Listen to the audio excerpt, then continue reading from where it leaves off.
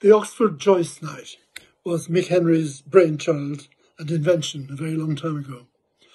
But for all the years that it went on with such success and international recognition, really, it was everything was done by Mick. The whole organisation, getting the people together, organising the programme for the night. So as well as being the major performer and the most talented musician, he was also the creator of everything that happened in those evenings.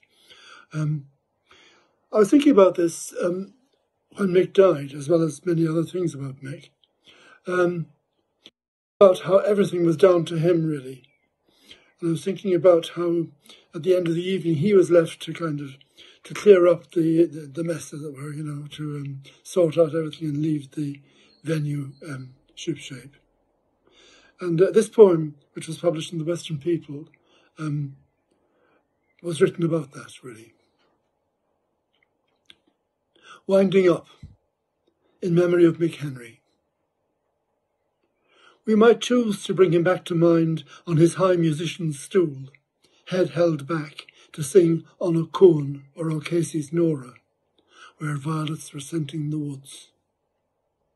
But I would recall him at the finish of the evening's music, winding up the tangled leads on his amplifiers, while the rest of us took to the streets, out of the night that he had created, until the lights were off, and he finally was free to pack up and make for home.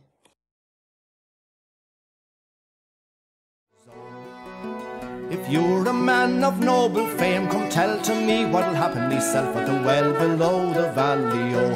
Green grows the lily, oh, light among the bushes, oh. You'll be 7 long years a ringing the bell at the well below the valley, oh. Green grows the lily, oh, light among the bushes, oh. Be 7 long more a going to hell at the well below the valley, oh. Green grows the lily, oh, light among the bushes, oh. I'll be 7 long years a ringing the bell, but the Lord above will save me soul from going to hell at the well below the valley, oh. Green grows the lily,